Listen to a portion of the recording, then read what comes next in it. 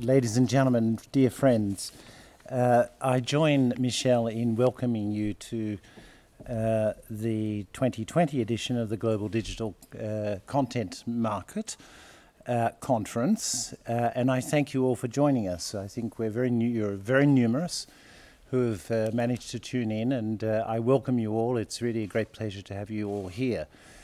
I have, unfortunately, to start on a very sad note today, and that is that several weeks ago we lost one of our dearly loved colleagues, Madame Carole Coella.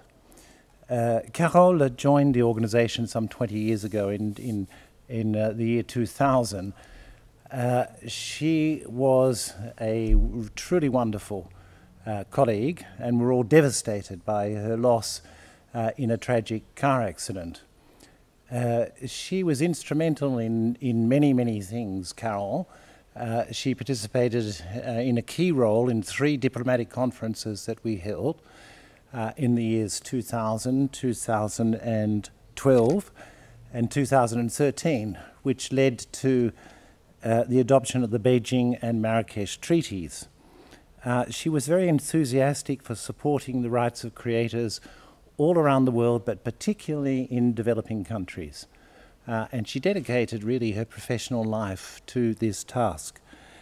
She participated and led many projects under the WIPO development agenda that enabled her to fulfill her deep personal commitment to creators in developing countries, to artists, authors, performers, and other rights holders all around the world.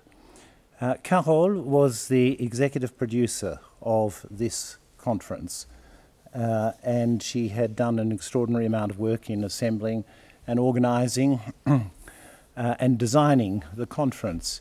So we would like to dedicate this conference to the memory of Carole Coella. And if I may, I'd like to ask you just to observe a few seconds of silence in her memory.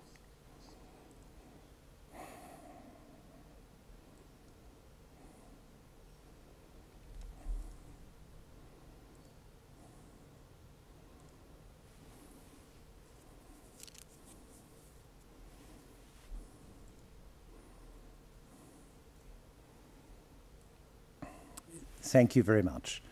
Now let me turn to the conference today. This is the 3rd conference, I think, as some of you are aware, that we're holding on the global digital content market. The first was in 2016, and then we held a regional version of it in 2018 in India, and now we're back in Geneva, or broadcasting from Geneva in 2020. It's not a physical meeting, unfortunately, because of the restrictive circumstances of the COVID-19 pandemic.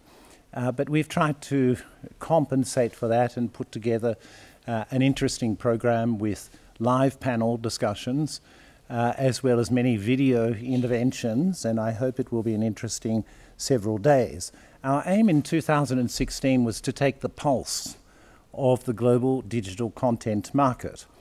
And indeed, it's our aim again in 2020. In 2016, it was a rapidly developing market that we could see.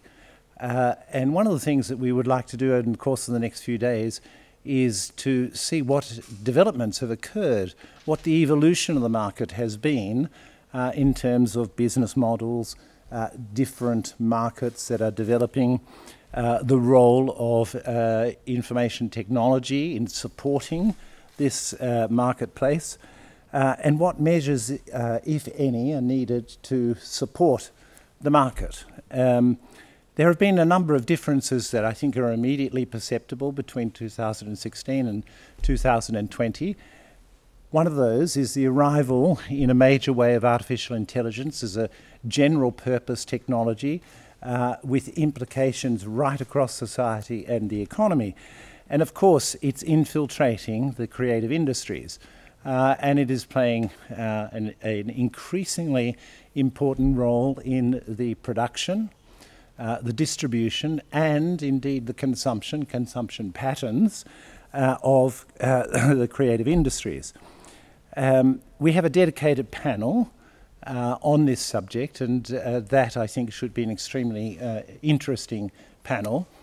It's an opportunity for me to mention also that we have a process within the World Intellectual Property Organization, a conversation we call it, on the intersection of artificial intelligence and intellectual property, and that has attracted a widespread participation. We are trying to formulate the right questions and to start to develop a discussion around those questions.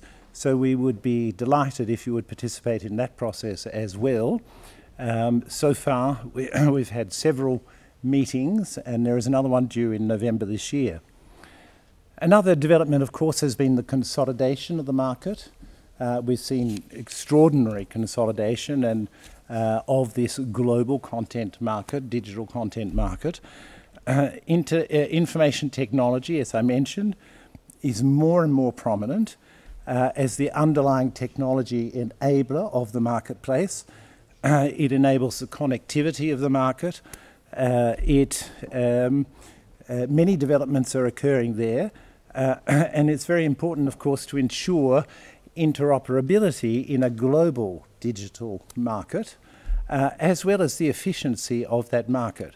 So this will be the subject of another panel, and we'll be looking at what difficulties, if any, we are experiencing in this respect in order to ensure that we have excellent interoperability and a very efficient marketplace.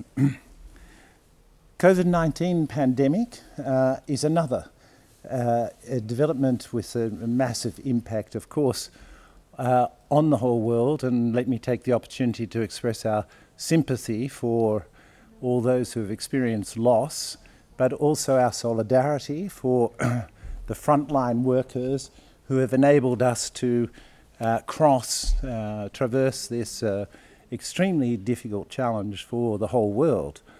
In terms of its impact on the global market, the global digital market, well, I think, first of all, confinement and the restriction measures have underlined once again just how important the creative industries are to our well-being. If you think of having had to experience the period of confinement or lockdown without the advantage of the creative industries, it would have been a much more miserable experience.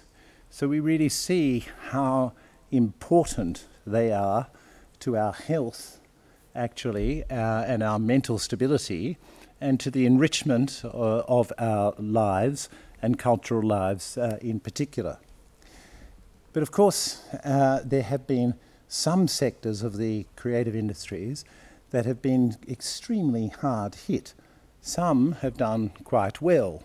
The platforms, the increased consumption under circumstances of lockdown, but live performances have suffered, of course, dreadfully all around the world, and it's a great threat to the cultural life that we knew prior to the pandemic. I think it underlines the need for government support for these vital sectors of the creative industries, and in particular for creators. Let me take the opportunity also to mention an exciting new initiative of WIPO, which is WIPO for Creators. This is a consortium of WIPO and the Music Rights Awareness Foundation.